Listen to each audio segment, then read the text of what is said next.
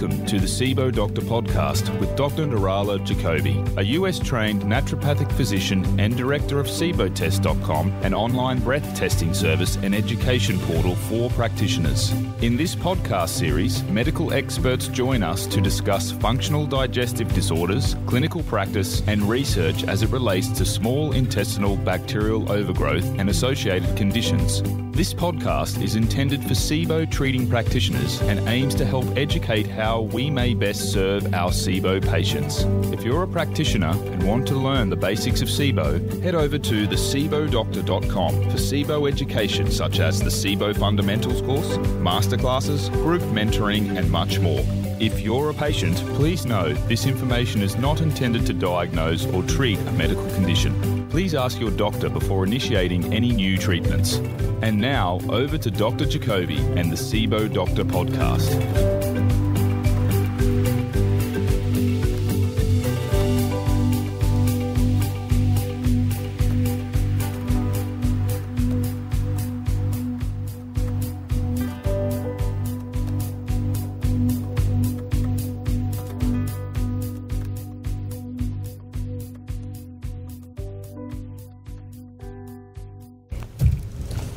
Welcome, SIBO practitioners, to another episode of the SIBO Doctor, and I'm really delighted to have with me Dr. Carrie Jones, a naturopathic doctor, speaking to me from Portland. She is everything hormone related is basically her area of specialty. She completed a 2-year residency in advanced women's health, gynecology, and hormones, and also completed her master's of public health at Grand Canyon University. And she's been the medical director for 2 large integrative clinics in Portland, although she's currently on a hiatus from practicing, but she is the medical director at Precision Analytical, a lab that offers the Dutch profile for you practitioners who are using that. I am using that. It's very, very helpful to nut out some of these hormonal problems that our patients are facing. And she is quite prolific in her writing for different health websites, and I've seen her on different podcasts. And yes, she seems to be the word out on the street in terms of who to talk to when you've got issues with hormones. So I'm really happy that you could join us today, Carrie. Thank you so much. This is going to be a lot of fun. I think it will be. And so one of the reasons I thought it would be fantastic to have you on the podcast is really talking about hormones and their relationship to what we see in not just SIBO, but generally functional digestive disorders. And we know that hormones are at play often in our female patients because their IBS symptoms flare up before their periods, and they generally have more digestive issues. So can you kind of start the conversation by talking about the main hormonal imbalances or patterns that you see in patients with IBS? Yeah, absolutely. And you absolutely hit the nail on the head. We hear women all the time say, as I get close to my period, I feel I have a lot more GI issues. I have more constipation or diarrhea, or around ovulation, they'll say, what's going on? Why am I having all these digestive changes?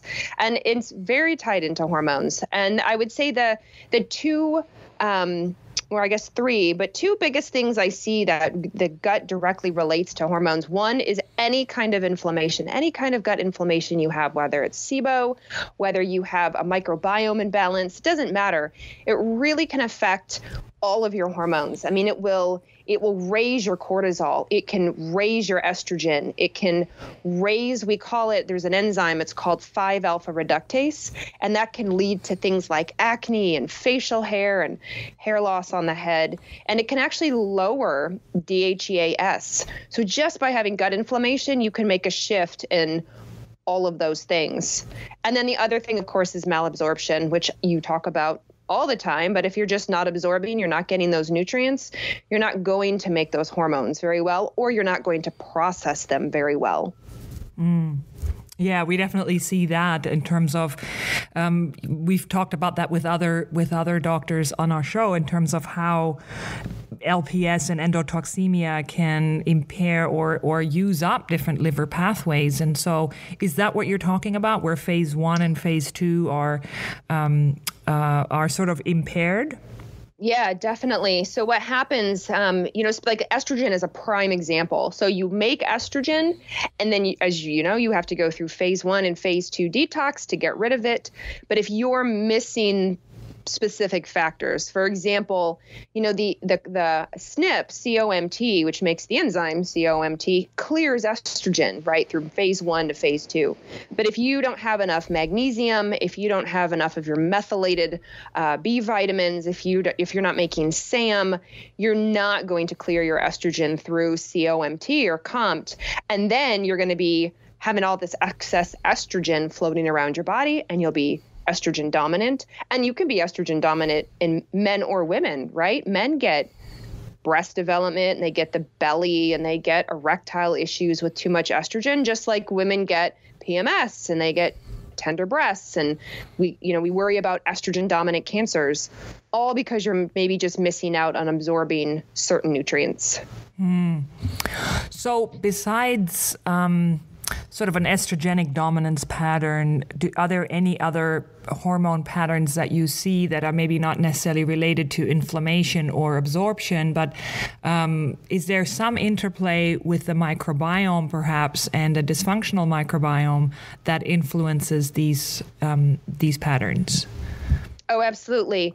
There's something called the estrobolome in the intestines, and it can dictate how much beta-glucuronidase that you have. And as you know, beta-glucuronidase is what can make estrogen that's packaged up and ready to be basically pooped out of the body cut free and recirculated. And so for those people who are having a disruption in their microbiome, I mean, that alone, all the bacteria that are making this beta-glucuronidase will greatly affect their estrogen, but it will also affect other hormones like DHEA. Your DHEA that might be packaged up and ready to be excreted out of your body is suddenly cut free, reabsorbed and circulating. And now people say, I have all this acne on my chin, or I have a lot of anxiety, or I have a lot of anger, or I'm losing hair. I'm getting like male pattern baldness. What's this from? And it turns out it's not from the ovaries, and it's not from the testes. It's from the gut. It's the response of the hormones from the disruption in the microbiome.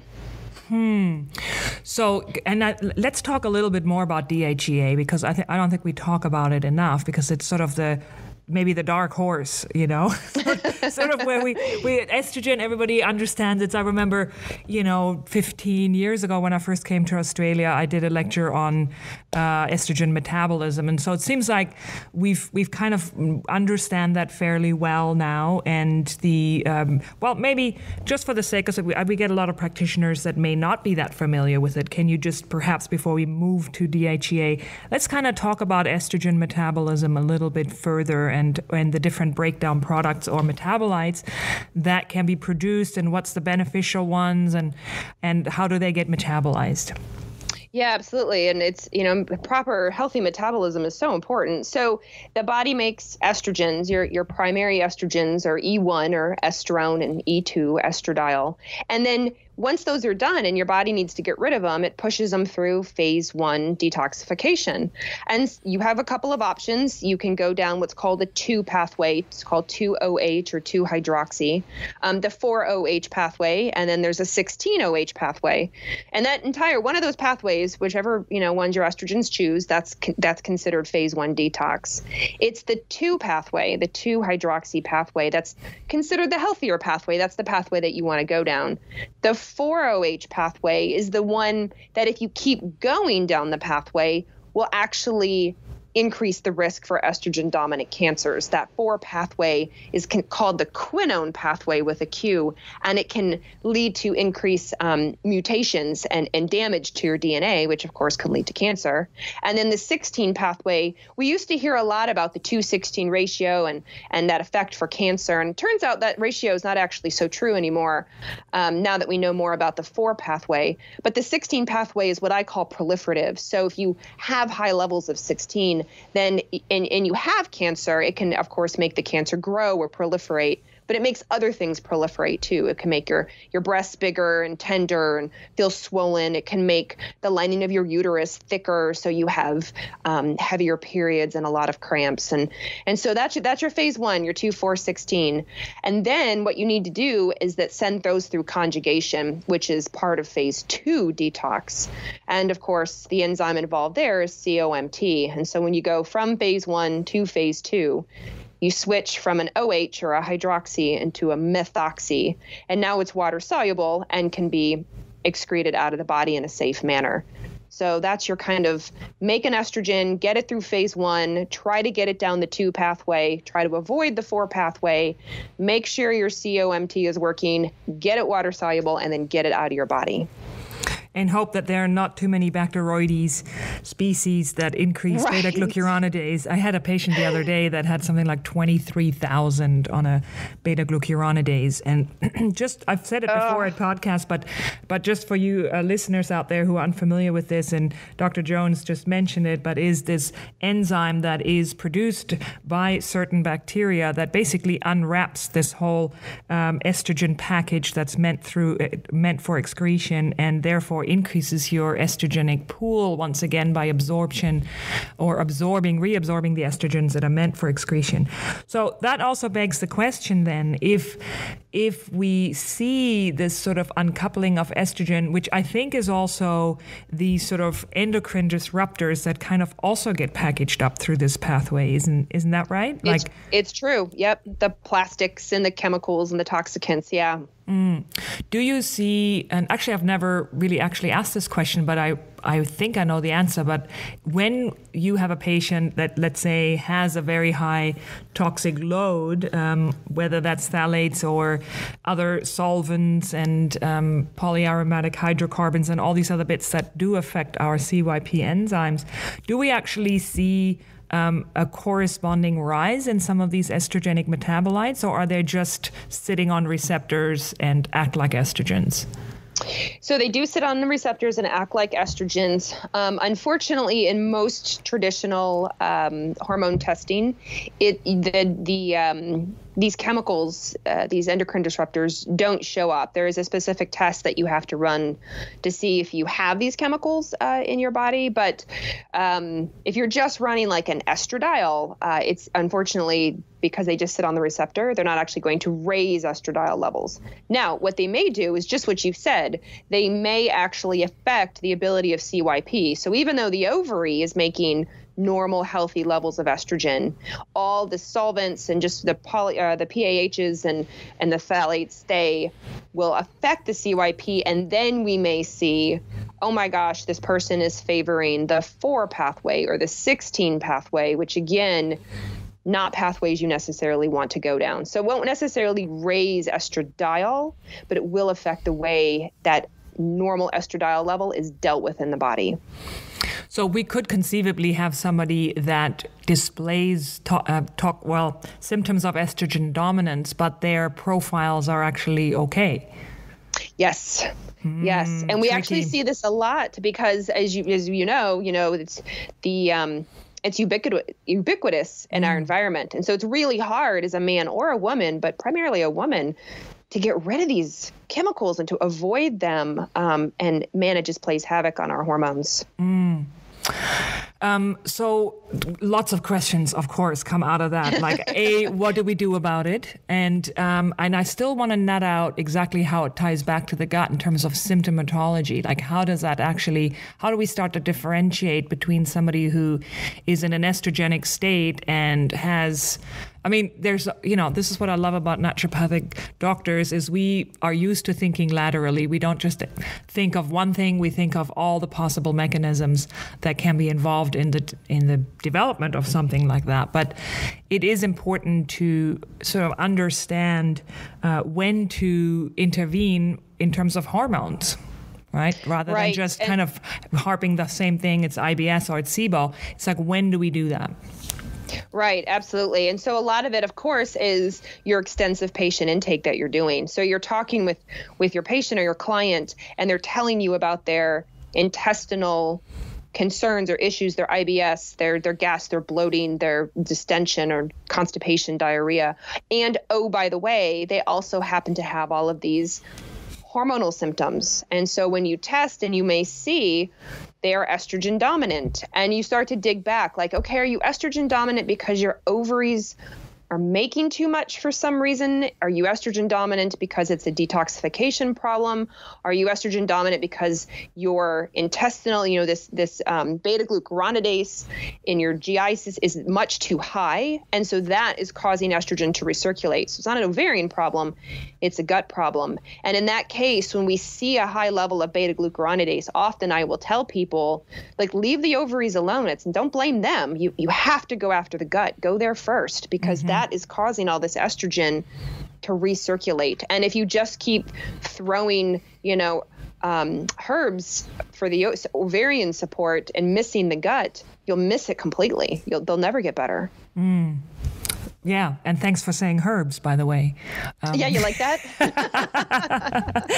Yes, I appreciate that. Okay, so I totally agree with all of that. And do you actually, I can't remember now if the Dutch, because I usually do the beta-glucuronidase, the fecal levels, but do you guys measure that on the Dutch profile? We do not. No, I recommend a fecal. Yeah. Okay, cool. Yep. Talk to us about what can we do about estrogen dominance. I mean, we all have our own little favorite treatments, but I didn't mention this, but Carrie and I met at one of the conferences we did here in Australia. We had to think back for a minute because we do so many conferences, but it was, I think, the A5M conference earlier this year. And, you had a great presentation, which really led me to bringing you on this podcast.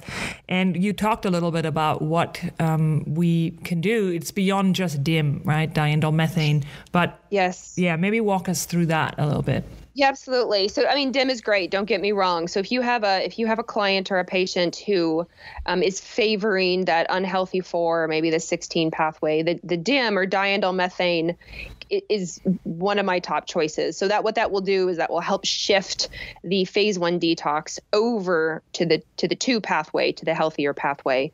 Now, of course, there are other things that help with phase 1. For example, dietary wise, we're looking at broccoli and kale and cauliflower and Brussels sprouts. Those all contain indole-3 carbonyl, I3C, which of course goes on to make DIM. Broccoli sprout powder or eating broccoli sprouts, really super high in something called sulforaphane.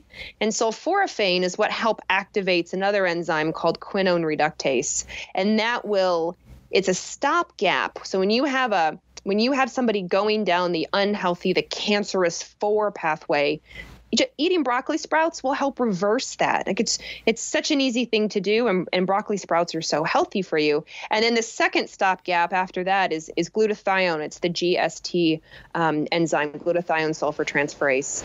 And so supporting glutathione with N-acetylcysteine or NAC, or even doing liposomal glutathione can be helpful.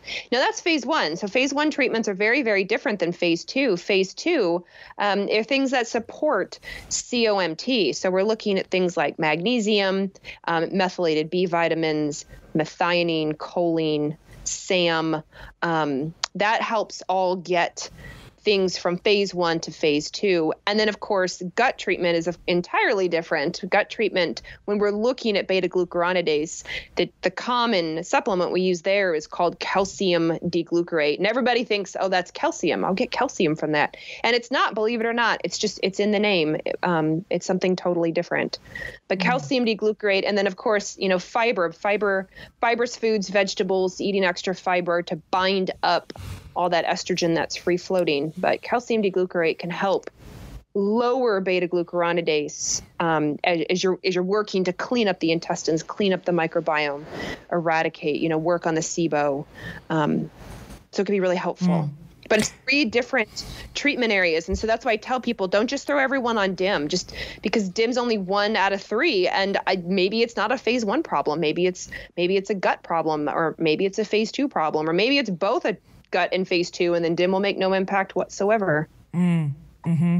And maybe it's just that they have to get away from their toxic load of, I can think of things like nail salons, with their You walk in there and it's like, oh my God, how do you people actually live in this kind of environment with this toxicity?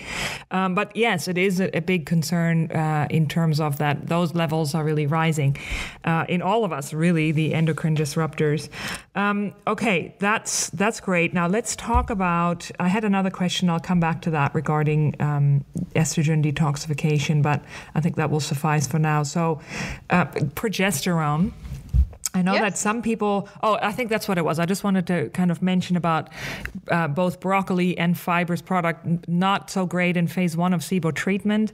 Definitely consider as a adjunct treatment later on. I use a lot of binders. I do that. And for those of you listening, great podcast with Chris Shade was actually a couple of podcasts ago, who is like the king of binders, right? So he really understands binders very well. And it's about not just mopping up extra estrogens, but it's also really about endotoxicity and heavy metals, et cetera, et cetera. So binders are wonderful, and you have to know when to utilize them in your treatment and so forth. Okay, so progesterone, because I had a conversation with Alison Seebecker about progesterone, and we talked about how some people that get really terrible bloating are actually progesterone deficient. Is that true? Yes, it can be. How does that work? Why is that the case? So progesterone this is how I describe it. It's the calming, relaxing, everything's going to be okay anti-anxiety hormone in women. And so what can happen is progesterone can have that similar effect on the intestines, on the digestive tract. And if you're deficient in progesterone, then you may have a more what I call like wound up intestinal tract, which you usually feel more wound up. You're more anxious and you can't sleep, and you're more on edge when you're deficient in progesterone, and the gut just follows suit. And so by improving progesterone, you may actually help your intestinal symptoms. Yeah, I've sort of recommended that a lot more since I've had that conversation. And sometimes it's really the thing that helps people get over their bloat. Because we've all had patients that we've been treating for SIBO, they've cleared SIBO, and yet they're still bloating. It's kind of an interesting phenomenon. And I work a lot with microbiome restoration and large intestinal issues. So I'm not a stranger to that phenomenon, but I never had kind of thought about just using a hormone and kind of aiding or using progesterone cream second part of the cycle. Would you recommend that over, in that scenario where somebody's really bloated, for example, would you go to Vitex, or would you go just straight to progesterone cream after you've established that progesterone is low? It depends on the person, and depends on their age. So if it's a woman who should be ovulating. So the only way a woman makes progesterone is when she ovulates. When she kicks out an egg, what's left over is called a corpus luteum or corpus luteum, and it produces progesterone. So if she's of an age, let's say she's 26, I'm like, I could absolutely use progesterone with her, but I usually try to do Vitex first for a couple months. And sometimes I'll use them together. I'll say, let's use Vitex to improve the communication from the brain to the ovary, get you a stronger corpus luteum, get you more progesterone endogenously, but we'll use progesterone in the second half as kind of a Band-Aid and to really help your symptoms until your brain ovary figures it out. Now, if she's older, if she's in her 40s, where I know she's probably not ovulating anymore, 40s and above, then generally I don't use Vitex. I don't find it as helpful. I will go right to progesterone.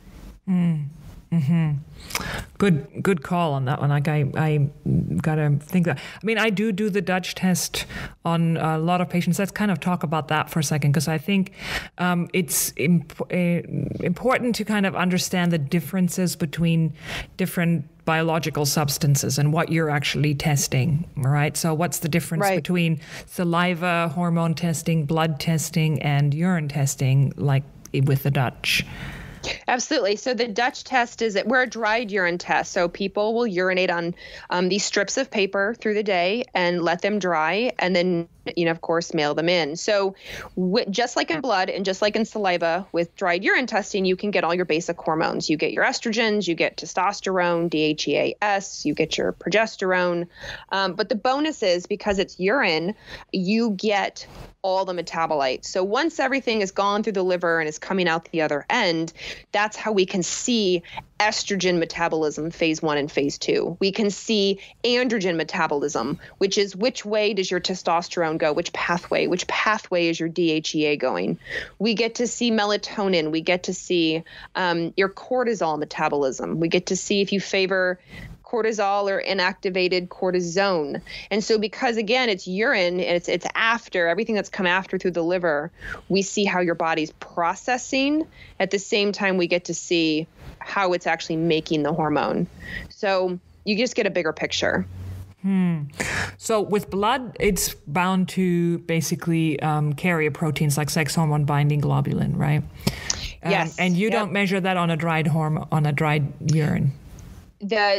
All the binding globulins have long since been destroyed before they show up in the urine. They're long gone in the extracellular matrix. So the binding globulins don't get through the liver. It's just the free and available. Right. Yeah. So and same with saliva, right? Like saliva is just picking up the free hormone. Yeah. Because the theory is that the binding globulins don't get down the capillaries. The hormone sort of gets off the bus and goes down the capillary. So just to recap, saliva is free hormones, blood is bound to SHBG or other carrier proteins, and then the Dutch or dried urine hormone is more metabolites. Yeah, so we do the free and we do metabolites. You get both. Yeah. Okay, great. Yep. And then you also have this great, 8-hydroxy-D-guanosine or something for something. Yes, I know. Who names these things? My goodness. Yes, 8-OHDG. So 8-hydroxy-2-deoxyguanosine, which is a super big fancy name for a marker that tells you how much oxidative stress and DNA damage you have going on in your body. Yeah, I learned about that marker probably like 5 or 6 years ago from Walter Crinnion, Dr. Walter Crinnion. Who works a lot with environmental medicine. Okay. Let's kind of go, I haven't forgotten about DHEA, but I want to talk about high cortisol and cortisone, because that is really, really interesting and how to assess that. So it's beyond just an adrenal stress index of looking at total levels or the rise of cortisol, and more at the interconversion between cortisone and cortisol. So tell us more about that. So what happens is the body makes cortisol, and cortisol is active, right? That's what goes and does things like helps your inflammation and deals with your stress and manages your blood sugar rises and falls. But different glands and different tissues can determine if they need cortisol or if they should inactivate it to cortisone. Cortisone is essentially bioactively dead in the water. So what can happen is most of your glands, tissues, everybody in the body can decide, you know what, we're going to flip to cortisone. We need to have more, dead. So let's be cortisone dominant. And then what that means is you don't have an adrenal production problem. You make cortisol. You're just deactivating all of it to cortisone. So it's a conversion problem. And what happens when you have too much cortisone? You're tired because it's dead in the water. And so people may think, oh, I have quote unquote, I have adrenal fatigue. I don't make cortisol. I'm like, well, actually you do. You just convert it all to cortisone. And why does that happen? I'm sort of, The two biggest reasons, one is long-term stress, when the body is trying to get you to slow down, rest, and heal. When the body's over it, dealt with it, done it. So like, okay, we're flipping to cortisone. And two that I see all the time is after acute illness. So think about when you have the flu, you have a fever, you have the shakes, your joints ache, you feel terrible, and then you get better, but you're not totally better. And you go back to work and you do things like go up the stairs and you're out of breath and you're really tired and you think, I probably should have taken another day off. But if you've done the Dutch test, or if you've tested your cortisone, you'd see usually your cortisone's a lot higher. And what it is it's a healing thing. The body's going, hey, you just had the flu. Like, sit down, don't go to work. Like, you still need to heal. Stop burning the candle at both ends. And so it's real interesting. It's actually a protective mechanism in the body to say, you need to be tired for a while. We need to force you to slow down. We don't, as humans, of course. We just keep pushing. But we just drink another cup of coffee. Right, exactly. So if it's a protective mechanism, and so in other words, if cortisone is high and cortisol is low, that is what you're talking about on a Dutch profile, right?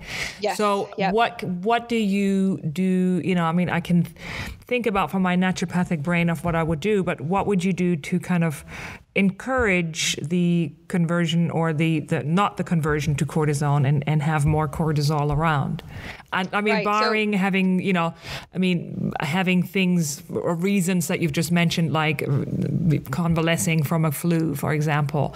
But if it's if it's a state that's just chronic and ongoing, do you just give adaptogens, for example? And are there specifics that you do? Specifically licorice. So glycyrrhiza in licorice inhibits the enzyme that converts cortisol to cortisone. It turns it the other way to make cortisol. And so in that case, when you have that conversion issue, licorice is a really great one. Of course, you have to make sure, be careful of things like blood pressure and low potassium. But that's the number one herb that I'll use to get them back into a cortisol state. Assuming they're, recognizing they need to take care of themselves and get rid of some stressors and, sleep and do stuff like that. Mm-hmm. Yeah, I was at a really interesting conference, or I heard a very interesting talk at a conference about flatlining cortisol and it actually being a marker for chronic infection. What are your thoughts on that? It can be a marker for chronic infection. It increases your risk for problems with cancer, and it increases the risk for autoimmune when you have flatline cortisol, the other C word. Yeah, because that spike in cortisol in the morning, because when you wake up, when you open your eyes, your body will drive cortisol up in about the first 30 to 60 minutes. It's called a cortisol awakening response. And if it doesn't do that, that spike is what helps trigger the cells in your thymus gland, not thyroid, but thymus, that are tagged as autoimmune. So when you have immune cells that are developing, and before they get sent out into circulation, the body double checks them for autoimmunity. And the ones that are accidentally autoimmune right off the get-go should get pulled aside and they should get destroyed. And part of that destruction happens with the spike in cortisol. It helps trigger that. But if you're flatlined, then those autoimmune cells don't get destroyed and they slink right out the thymus, and now they're circulating around your body. And so I will definitely have people say, I feel like my autoimmune symptoms are worse, or I can tell lately, I'm having a lot more autoimmune symptoms, and we'll do cortisol testing on them. And I'll go, yeah, you don't get the spike in the morning. You're missing that. That's really interesting. I didn't know about those, that there is a correlation between autoimmunity or the autoimmune cells not being destroyed. What this presenter had talked about was that when you have chronically high cortisol due to stress or other factors, you actually can't really properly initiate an immune response. And so as a response to a chronic infection, that the body will actually reduce cortisol in order to activate its immune system, which I thought that was so fascinating. So rather than going in there to try to raise cortisol because the person is fatigued, that may actually be counterproductive. And I certainly have seen a lot of flatlining with my SIBO patients. Now, whether it was SIBO or another stealth infection that caused it, or the ongoing stress, it's hard. You can't just go by the one cortisol sort of test, but I do see a correlation with those that have chronic infections and low cortisol. Yeah. Absolutely. And then as you know, when people who do have high cortisol, when they're constantly in that high fight or flight stage, it just shuts down their whole intestinal system, right? Mm-hmm. When you're fight or flight, you can't rest and digest. And so you lose out on all that blood flow into your intestines, and you often get digestive issues, and you malabsorption, and gas and bloating and constipation. And it's all it's all stress response. It's all stress related, and people don't even realize that. Mm-hmm. Yeah, there's a lot of that going on, that's for sure. Okay, so let's loop back to DHEA. Talk to us about DHEA. We're talking DHEA. about the adrenals, so it's an appropriate time to mention DHEA. Absolutely. So DHEA, so there's DHEA and DHEA-S. S is the sulfated form. So primarily most of your DHEA is made in your adrenal glands. A little tiny bit is made in the testes in men, and believe it or not, the ovaries in women. So DHEA is one of your counter stress hormones.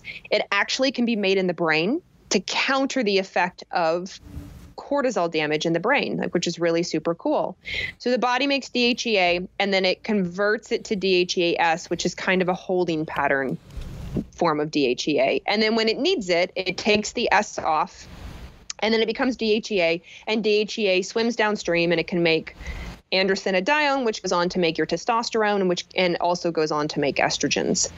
DHEA is great for things like bone health and energy and mood. It has a big interplay with like dopamine, which is of course one of your great neurotransmitters.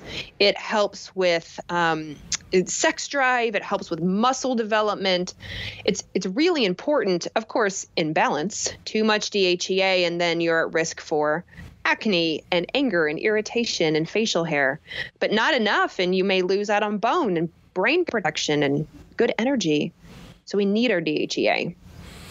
So isn't there like, 7-keto DHEA? There is 7-keto. Mm-hmm. So 7-keto is actually made, it cannot convert into DHEA. Once you have 7-keto, it's done. It's an irreversible conversion back to DHEA. So 7-keto does not raise DHEA. Because that's a supplement people take. And so it's to prevent from going down the androgenic pathway. That's what people will try to use it for. They'll also try to use it. You'll see it gets mentioned a lot on popular TV shows about with weight loss. You'll see that all the time, taking 7-keto as a magic pill for weight loss. Mm-hmm. Which there is some theory behind it. There's a little research behind it, but usually people say it doesn't work. So it's an important sort of what's the interplay between cortisol and DHEA besides that sort of DHEA is sort of like the sort of good cop, bad cop situation, right? So that's what I heard you say just now. I interpret. It is. Yeah. Especially when cortisol is high. Obviously, cortisol can be a good cop too, but when it's being the bad cop and it's super high and it's causing all these symptoms in somebody's body, especially in the brain, DHEA hopefully is the counter that goes up and says, whoa, stop damaging my neuronal cells and stop, affecting my short-term memory. That's what DHEA helps counter. Okay. So what are some natural ways to increase DHEA? Adrenal support, right? It's made right in the adrenal. So doing adaptogenic herbs, for those of you who can prescribe, you can do DHEA itself as a supplement. But I do a lot of adrenal support to help it. Okay. So, getting back to the practicalities of being a practitioner. So what are the scenarios where you really think those are the times that you want to know hormone levels? I mean, a lot of times, we're, like I said, we're naturopaths, so we treat hormones sometimes inadvertently because we help clean somebody's gut up, or I don't always do the testing because people tend to improve with our treatments. But what are some like red flags where you really want to know what's going on? Well, I completely agree with you. And people will call me, as the medical director for Dutch, they'll go, I have this case. Would you run a Dutch test? And inevitably, if they say, I've done SIBO testing, it's positive, I'm going to put them on a whole protocol, or I've done, fecal testing, they have all these infections, blah, blah, blah. They're like, should I do a Dutch test? I'm like, no, always treat the gut. Always treat the gut first. Start there. And then if they still have hormone symptoms, then at that point, consider doing doing hormone testing. If you're going along and their gut's getting a lot better, but they're still having hormone symptoms. The other big time I'll of course do hormone testing. If when women are having trouble getting pregnant or chronic miscarriage, people who are going through gut treatment and maybe feel worse, it's actually making the hormone symptoms worse. Then I'm like, all right, let's see how high or low your numbers are. How high or low is your estrogen? How high or low is your cortisol? Or even your progesterone, right? You're going through, you're doing intestinal work with them, and turns out it's actually greatly affecting progesterone, or it's greatly affecting cortisol. So then we'll need some extra supplements to help them there. Mm-hmm. But I always start with the gut, always. Mm-hmm. And getting back to the estrogen, because one of the things that we see sort of specifically with SIBO, of course, is endometriosis, right? Because of adhesions and causing outflow problems where it just affects digestive functions due to structural problems, and besides the hormonal issues of excess estrogen. Do you see, besides excess estrogen, is there anything else that you see with that condition that may show up on a hormone test? Well, just inflammation in general. Endometriosis has a lot of just inflammatory cytokines. In research, they show when they do peritoneal fluid look at the peritoneal fluid of endometriosis women, they're really high in things like IL-6 and just these pro-inflammatory cytokines. And then inflammation changes markers on hormone testing. It greatly affects hormones. And so we'll see maybe estrogen issues, but maybe other issues as the body's trying to deal with this chronic, either high grade or low grade issue going on in the abdominal cavity. Right. All right. Sort of, some other questions that came to my mind as you were talking is just like, what's on the horizons for any sort of new developments in the field of hormonal testing, if anything at all? Are you guys are always adding new tests to to the profile. The report's getting longer and longer. Prepare, strap in, because we're actually releasing 6 more markers January 2nd, 2018. So we're adding them at no charge. We're going to add in 6 extra organic acid markers that relate to hormone testing. Wow. So we're super excited. Helpful. So 3 of them are neurotransmitter and 3 of them are nutritional. And it'll help people just better understand, from a nutritional standpoint, are you absorbing it? Do you have it? Are you getting it? And how is this affecting metabolism, or how is this affecting, infection, inflammation? And then neurotransmitter, of course, mood. The gut brain is we were talking beforehand, or with Bradley Bush, it's so huge, that gut brain connection, and man, that can really affect hormones. But then neurotransmitter, your brain hormones, and your brain hormones are greatly tied to your male and female hormones and your adrenal hormones. So we're adding these couple of markers just to help point practitioners in the right direction. Like, hey, look, this is not good. That's really, wow. I'm looking forward to that. That's really helpful. I've been getting really into the organic acids lately. I've just been sort of diving deep into these different markers, and it's really interesting what kind of patterns you can discern and how helpful that can be. Right. Okay. Do you have any other sort of insights for us? I mean, I know that I could ask you a whole bunch of questions. The material is so dense, that I think that probably also our level of conversation, some people, I'm hoping it's not too much for them. We didn't even touch on testosterone yet, but, Poor little testosterone. we all love it. One of the things I do want to say, though, is you had mentioned with, you were talking about structural with endometriosis and SIBO, and women who have, IBS type symptoms around their cycle. And one of my mentors had told me years and years ago, she said, if the uterus is not in the right place, like if it's leaning backwards and it's pressing on the intestines, on the large intestines, or any of the intestines, as it gets closer to your menses, it fills up with blood. And so it goes from about, in the US, right, we go from 4 ounces to 8 ounces. So from like a small pear to a large pear. And my mentor was like, remember, if that's pressing on the intestines, then you're going to get constipation. Because you literally have a blockage, your heavy uterus is pushing on it. And man, that has just been so eye-opening to me. I was like, oh my gosh, you're not kidding. So structural is a huge thing. One, when it comes to intestinal health, where the position of your guts and, adhesions and things. But 2, just, where is the uterus? Is it leaning to the side? Is it leaning forward? Is it leaning backwards? Because that right there will make a huge impact on whether somebody has constipation or not, getting close to their period.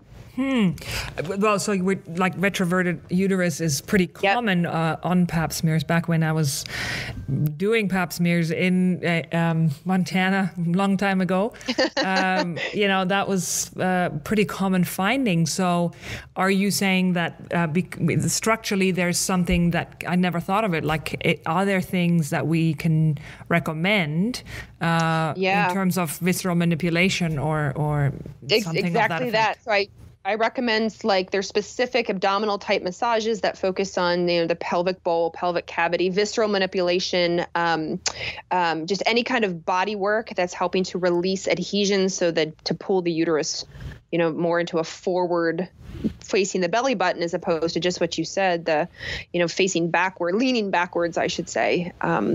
Because again, when it leans backwards and it fills up with blood, now you've got compression on the intestines, and women go, why do I get constipation at my period? I'm like, does it alleviate when you start bleeding? They're like, yeah. Like, yep, it's probably anatomical. Yeah. Excellent. Okay. Other random thoughts that come to me right now are things like flax seeds, right? So flax seeds, I used to do a lot of flax seeds for my patients, and lignans, really being helpful talk to us about flax seeds, talk to us about soy. There's a huge misconception here in Australia, or at least when I came, that soy products are bad for you. This is, of course, outside the scope of SIBO, because we don't, like flax and soy are not 2 foods that we recommend in active SIBO treatment. But can you talk to us about those 2 foods? Yeah, and with flaxseed, I just remind people, like, flax seeds can be quite helpful from an estrogen point of view, for estrogen dominance, but it does raise sex hormone binding globulin, that SHBG, and SHBG preferentially binds up testosterone. So if you have a woman who is already struggling with her testosterone, she's already struggling with things like her low sex drive, low libido, then flax seeds may not be the thing for her. You'll actually only make it worse, and you may want to choose, other binders like Dr. Shade was talking about. And then when it comes to soy, definitely, unfortunately, and I'm sure the same in Australia, but as you know, in the United States, if a little bit is good, then everything soy must be good. So we have soy protein powder and soy protein bars, and we have, soy to make it look like chicken, and we have soy to make it look like hamburger meat. And it's like, oh my gosh. But the fermented soys, some really good research on that in regards to, again, that like estrogen balance, especially menopausal women, who are struggling with hot flashes and night sweats. And so when people say, can I do fermented soy? Can I have miso soup? Can I do edamame? I'm like, yeah, sure. That's probably a whole lot better for you than doing, all your protein bars soy-based and soy milk and soy protein powder and soy cookies and soy hamburger meat. And not to mention GMO, right? So that's a whole nother level of wrongness. Right? So we don't even go there. But yeah, so, and it's my understanding, and this was more in line with that some practitioners think that soy is estrogenic and therefore will increase your total estrogen. But it's my understanding that you actually have alpha and beta estrogen receptors, and that soy actually is a phytoestrogen, but it actually downregulates the more proliferative type of estrogen, because what we know from studies is that certain amount of isoflavones from soy have been shown to reduce recurrence of breast cancer, and is also really helpful with total estrogenic load. Has that been your experience? Yeah. And if I tell people, I'm like, just go do it. Just go Google search. Just do a PubMed search on isoflavones, and you will see a lot of really neat information out there. Mm-hmm. Yeah. Yeah, I had that conversation a few times with fellow practitioners that don't really understand the physiology of sort of soy. But anyways, leaving on a note of that there's a lot of exciting things happening in your arena. Unfortunately, you're not taking new patients or any patients at all. We always have a whole bunch of patients listening to this because patients are used to being their own practitioners these days and looking for answers to their multitude of issues, because there's so many different layers to so many different conditions that sometimes even just specializing in one area is not good enough. You need to understand a lot of these different contributing factors. So what is happening in the next year besides new markers for you, actually? For me, I'm all education. My 2018 goal is I'm writing a guidebook that will hopefully be ready. Not a formal book, but it's a hormone guidebook that will be ready probably in the January timeframe, and then continuing to create courses and videos and handouts to make hormone health easy to understand for practitioners, or even just the consumer who is listening and really struggling with their own health, and maybe their GP is not understanding where they're coming from or telling them they're normal, and of course they don't feel normal. So my goal is to help those people really understand, the adrenals, their ovaries, the testes, the thyroid, and then of course tie it in with all the wonderful things like what you do at SIBO test. And so that's my 2018 goal. Wonderful. Well, it looks like we're going to be pretty busy, Carrie. I think so too. Because that's our goal here too at the SIBO Doctor. So look, thank you so much for your time. For listeners, you can go to the show notes. Dr. Jones's details are all there, and her contact details, the Dutch profile or the Precision Analytic Lab details are there as well. Thank you so much for your time, and I'm sure we'll have you back on the show because it is a never-ending topic, with hormones. It's a popular